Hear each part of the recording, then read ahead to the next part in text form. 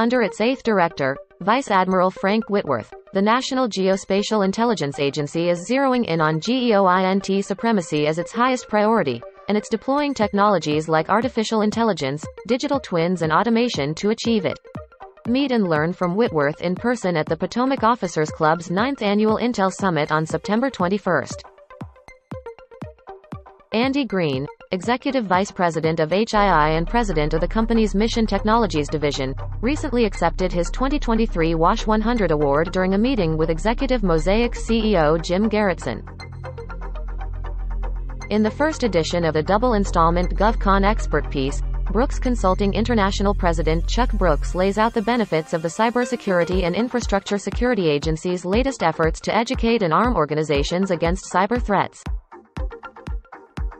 Private equity firm Vector Capital has completed its purchase of Riverbed Technology, and named tech industry veteran Dave Donatelli as CEO of the acquired IT company. The National Institutes of Health Information Technology Acquisition and Assessment Center has extended for another 6 months the Chief Information Officer Solutions and Partners 3 contract, as the agency works to take corrective action following protests to the recompete of its IT procurement vehicle. HII's Mission Technologies Division will continue to support cloud enterprise IT migration efforts at the National Geospatial Intelligence Agency, under a recompeted contract worth $84 million. Christopher Wronsky, Vice President of Human Resources at Lockheed Martin's Rotary and Mission Systems business, will succeed the retiring Greg Carroll as Senior VP and Chief HR Officer of the corporation.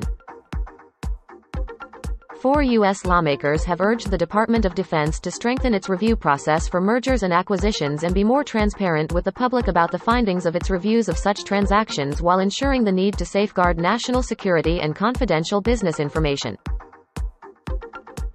2023 Microelectronics Forum on July 25, 2023. Visit executivebiz.com/events.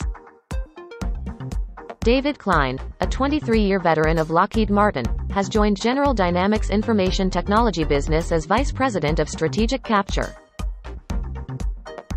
Former Leidos executive Helen Soln has been appointed Vice President of Proposal Operations at Eqlipse Technologies, an Arlington Capital Partners portfolio company that offers cyber and signals intelligence engineering services to the government sector.